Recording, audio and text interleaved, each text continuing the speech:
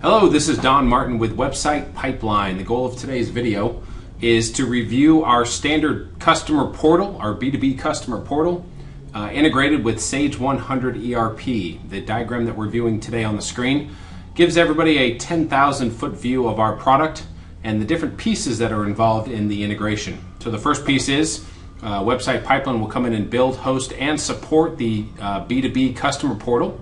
The second piece is your Sage100 ERP system.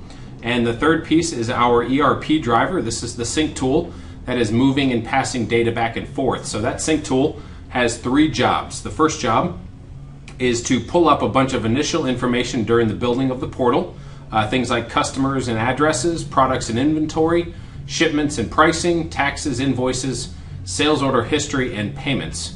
The second job of the sync tool is to not only push up an initial load, but is also to monitor these tables as the portal is live, to give accurate and up-to-date information as any of the content in these tables inside of Sage100 gets added, modified, or deleted. The third piece of the sync tool is to monitor the portal for when customers doing their transactions. So that could be customer edits, sales orders, credit cards for their transactions, payments, invoices, as well as RMAs.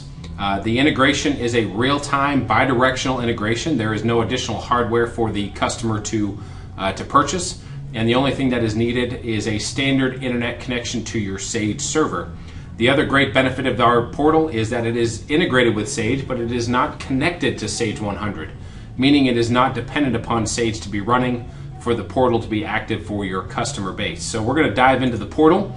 You can see the login page here. So this is a B2B specific portal login, meaning the customers will require a username and password to enter the portal. Once they do, they are now exposed to their dashboard. So this is your customer specific dashboard for your customers. You're going to see a couple ordering tools here. This would be the ability for you as the owner of the portal to show and broadcast all of your product information out to your customers. So whether that's a standard shopping, browsing, category, searching for different product information, that could be a price and stock report, meaning customers can have the ability to see the products that you have available, what the quantity available is, and their specific pricing for those products. Favorites list, which is more of a grouping of products that customers can drill in and save different products to a list of or a grouping of products together, as well as a standard quick order form. So if any of your customers are ordering via phone, fax, and email, they're probably already filling out some sort of a standard ordering form. This is the ability to come in and add products to a form, enter their quantity, add to cart, and proceed with their ordering.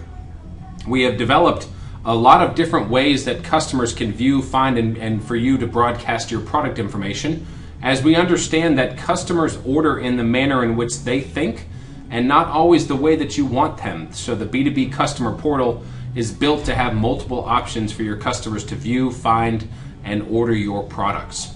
So we're going to drill into some product information here, as well as pulling up Sage100 to show you how that product looks and resides inside of Sage. So if we pull up the Motorola antenna, we can see descriptions, images, categories, related products, and all of the pricing logic is being pulled out of Sage100 for customer level pricing. So I'm logged into the portal, I'm viewing my specific pricing as well as my volume or quantity discounts that are made available to me. So if I were to pull up Sage100 and view this customer or view this product, I could see the Motorola antenna.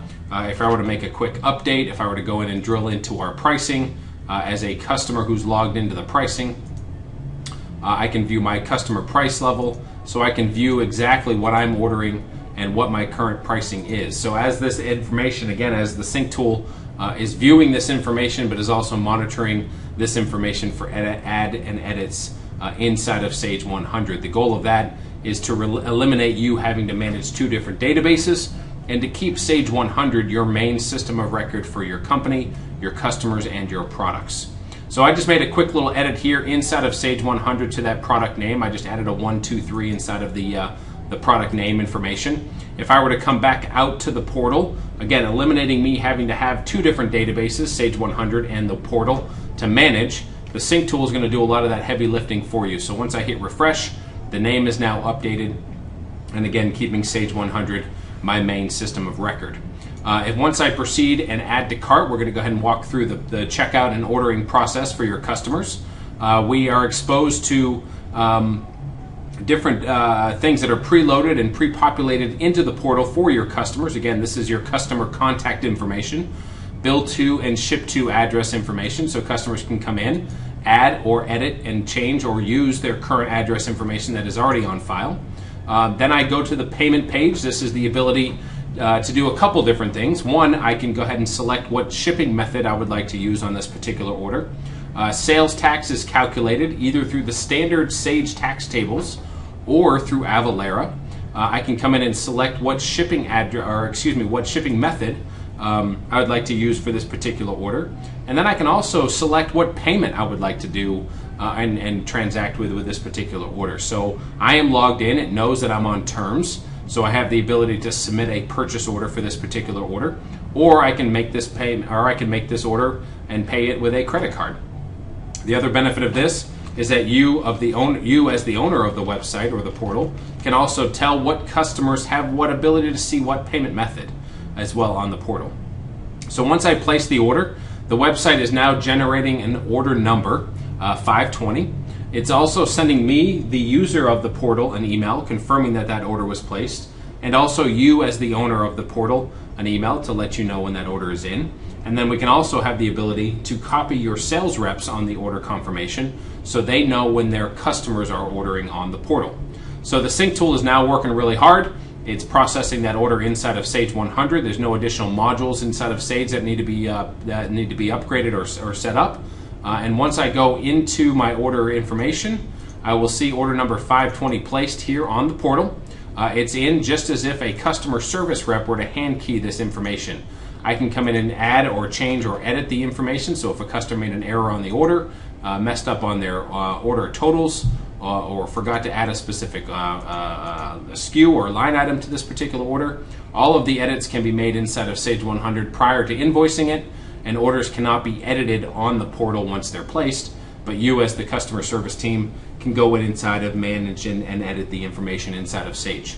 So once I hit accept, I went ahead and just added another line and changed my quantity. Once I go and hit accept, the sync tool not only received the order, it also pushed the order already back out to the portal. So here's 520 here. I can drill into the details. I can see that my order is in. It's not updated yet. The sync tool is updating it. So once I hit refresh a few times, within about a minute or so, the integration is working and pushing content back out to the portal. So once I go back into Sage100 to fulfill that order, there's my update. Once I go back into Sage100 to fulfill my order, we're going to walk through that process. Now this is a standard fulfillment process inside of Sage100. Your processes may be a little different, but we're going to walk through just sort of a standard invoicing, shipping, and fulfilling of this particular order. So we're going to go ahead and enter our tracking numbers for our shipments. And we're going to go ahead and proceed and walk through the standard invoicing and shipping of this particular product. So yes, we want to ship it, and we're going to go ahead and accept that particular order and go ahead and process it. Now, again, one other step of the standard fulfillment processes inside of Sage100 is to run a daily sales report. So we're going to go ahead and do that here real quick. And this is not only sending out the information outside of Sage, but it's also allowing the sync tool to update the portal, meaning it's going to be pushing the new invoice information. It's also pushing out the shipment tracking number that we just submitted. So the way I want you to think about this while we're waiting for this update to happen is sort of like an online bank account for your bank. So as you log into your local bank account, whether it's Wells Fargo or Bank of America or whoever it is, once you log in, you're viewing all of your customer-specific information. This is your portal, so you can balance your checking account, view your direct deposits, move money around, make a payment on your loan, whatever it is. That's a very similar analogy for this particular portal here. So not only can I browse and shop and view product information to order, but I can also drill in and view my customer-specific information, meaning I can view all my sales orders. Now this is now showing complete, meaning I can drill in and view the details, my shipments, my invoices. I can track my order and find out what's going on. I can do all of my what we call customer service type activities inside of the portal. I can view all my shipments together. I can view all my invoices together. I can view the aging report for my particular invoices. So I'm on a 30-day net terms. This is saying I have 21 days until this is noticed or this invoice is due. I can view all of this information here live on the portal. So this is, again, a sort of a 10,000 foot view of our product solution. Please visit www.websitepipeline and contact us for more information and to view your own specialized demonstration. Thank you very much and have a great day.